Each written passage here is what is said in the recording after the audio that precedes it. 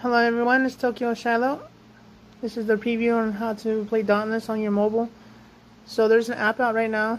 It's been out for quite a bit. I know a lot of YouTubers probably talked about it, but I play Dauntless like a lot, and sometimes I want to play on the go, and I'm waiting for the mobile. I mean, the Switch is out. You know how the Switch is, but the Switch requires a hotspot or a Wi-Fi anywhere you go, and it's kind of pain. So some people don't have hotspot. So the best way to do it is to download it. Right here, you go to the Play Store. If you're an Apple, I'm sure it's in the Apple Store too. So you go here, then you go to this right here, and this app right here, nvidia geforce now. You go ahead and download that right there.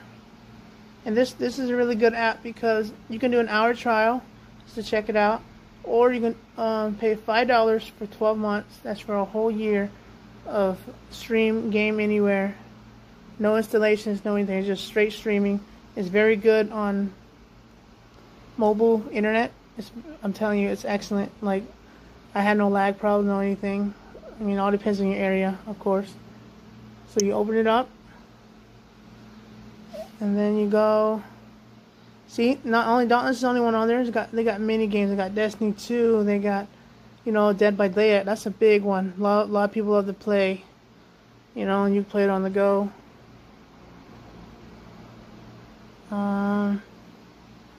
Multiple games here. Multiple games.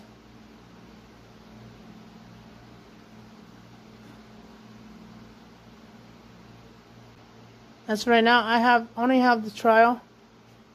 So. But I'll eventually get the 12 months for sure. So what you do when you find that, you find Dauntless.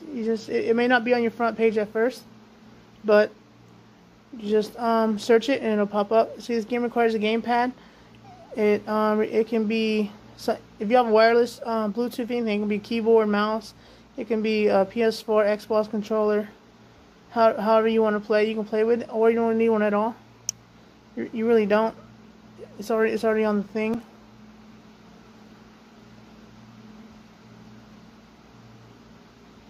So, and that's going to load up.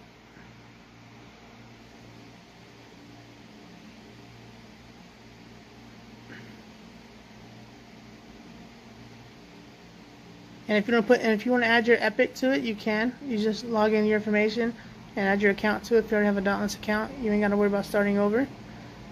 It's very friendly, formal. It helps you get through.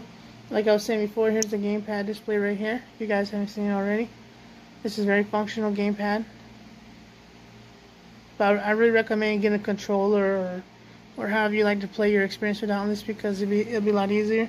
Then you just kick the mobile back, anywhere, stand up anywhere, or if you got a pop socket, you can just pop it up and then boom, enjoy, sit down, and relax, and play.